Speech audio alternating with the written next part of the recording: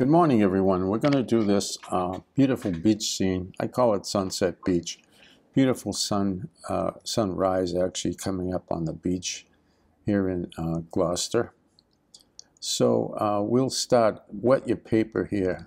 I wet this paper first, and now I'm just putting a wash of yellow, Aurelian yellow first, and then some streaks of raw sienna, and then a couple of streaks of quinacridone sienna. So you get three progressively darker shades of yellow. Little wash of cobalt blue on the top just to cool it down. Let it come down, see what you got there. Right along the horizon, but you want that color to come all the way down because that's reflecting down onto the beach. Take a towel and lift out the sun. You know, just the section of the sun there where it's, you see above the horizon. Okay, so you want to put a little wash of raw sienna on the top of the sky and then drop some cobalt blue on top of that. So you get some nice gray, warm gray clouds coming down. We're going to come back to all this because this is just the first wash and it's going to get a lot darker. We know that, but I want to get some color in there, get an idea where the shapes are and so forth. So there's the sun coming up, taking a little bit of quinacridone sienna right along the horizon.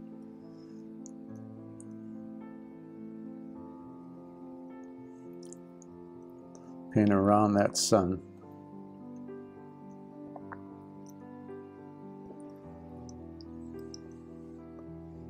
A little damp brush here, just lifting that out.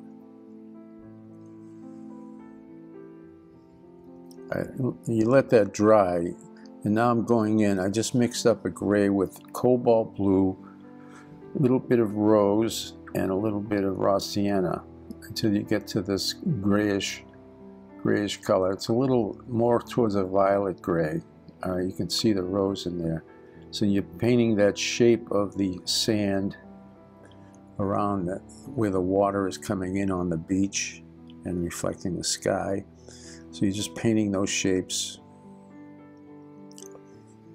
You can see that gray. It's just that nice gray, rosy gray. A little more, and I'm just taking a little more of a rose color on the edge. It's a little bit wetter, so this is all nice and wet still. The yellow has dried, and now we're working on just that those wet streaks of moisture that come in on the beach and reflect the sky. Nice soft edges there.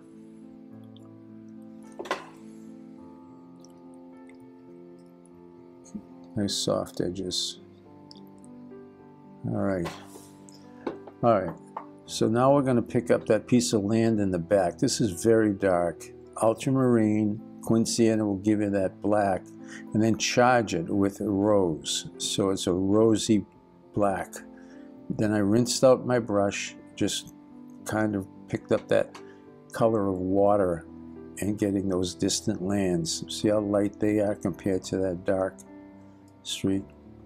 All right, so I'm using the same gray, little bit of rose in there, and painting the water. There's the ocean coming in, just leaving a little piece of foam there. Just painting that shoreline where the water is coming in on the beach.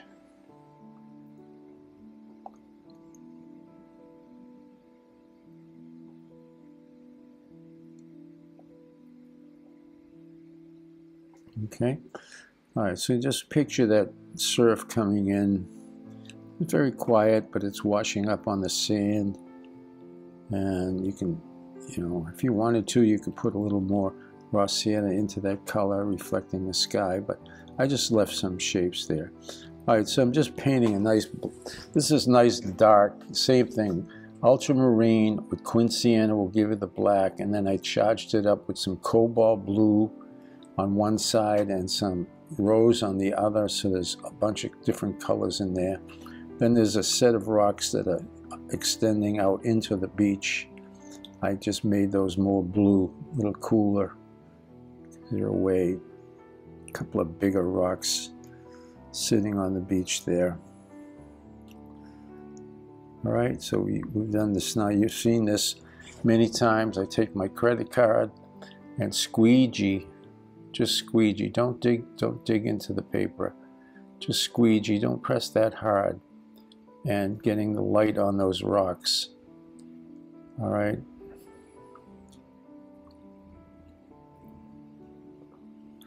You don't have to do all the rocks. Just some of them are picking up the light. You can study it out in the photo if you want, but you know. So just pick out what you feel will say, you know, say enough. That beautiful light hitting those rocks. And then take some dark paint, again, that dark color, and just, you know, shape those, shape the light so that it looks like it's hitting the rocks the way you want it to. All right, a little bit of shadow underneath that. I'm just using a little bit of raw sienna there. Create a little bit of shadow, sit those rocks down. Okay. All right, I'm just bringing a little bit of that sand color in around those rocks to show the reflection of the water sitting around the rocks.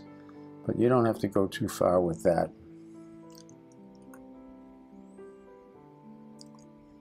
Bring that in close to the...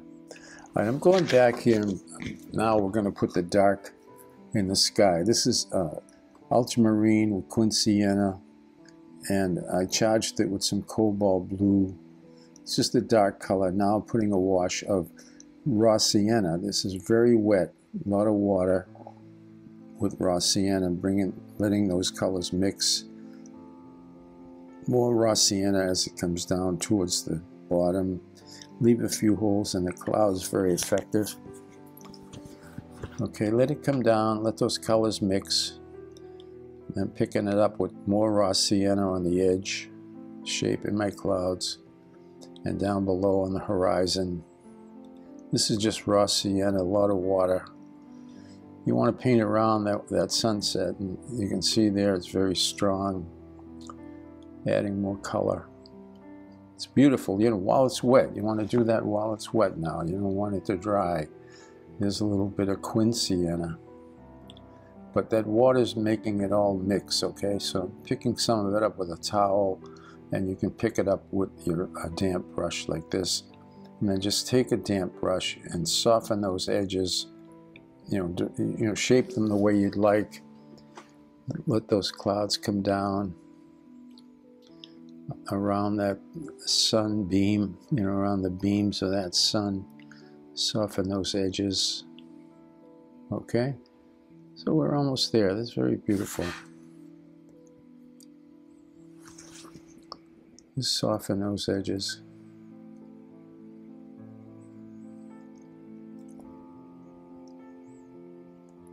You can always, you know, put it in and then take it off with the towel to shape that. All right, so there's the final painting there. Very simple, very nice, very warm. Okay, all right, I hope you enjoyed it. Thank you for joining me, and I will see you again very soon. Thanks for watching.